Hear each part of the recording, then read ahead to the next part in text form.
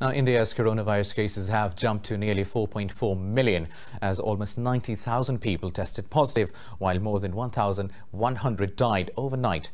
Globally, the virus has claimed over 896,000 lives, while infecting over 27.4 million. More in this report. Hopes of battling the COVID-19 monster anytime soon have been dampened, at least for the western part of the globe. Leading vaccine candidate of the West, AstraZeneca has suspended its phase 3 trials after a volunteer fell ill. But the company says this does not mean the vaccine is off the table. While President Donald Trump promises Americans a cure sooner than they think, the second wave of the virus continues to wreak havoc in India while the country slips deeper into economic strife. Criticism of Prime Minister Narendra Modi grows in the country as starvation pushes people to borrow at hefty interest rates from private lenders.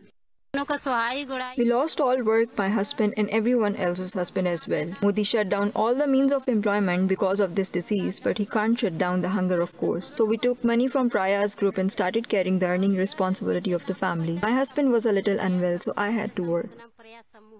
Greece has joined the list of European countries where the second wave of COVID-19 is now getting a foothold. Australia's sigh of relief over a decline in the cases has been short-lived as new infections spike once again in the lockdown state of Victoria. State's premier has been facing severe criticism over the extension of restrictions and arrests of those who have been violating them. We'd all like to be open tomorrow, myself included. But to do that is not an act of leadership. That is to cave to some of the pressure that's there, to be driven by the anger instead of the epidemiology, to be driven by opinion instead of science and data and doctors. South Korea's defiant churches are facing backlash for flouting retractions and becoming hotspots for cluster infections. Meanwhile, Egypt has lifted some travel restrictions and resumed flights to and from Moscow.